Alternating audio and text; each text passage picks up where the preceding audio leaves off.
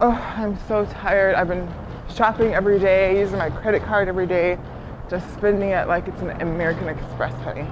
Oh, but it was just such a mess. It was such a mess. I'm like, ah! Fact. A mugging is a life or death situation. Fact. You cannot predict a mugging, but there are ways to protect yourself. 1. Be prepared.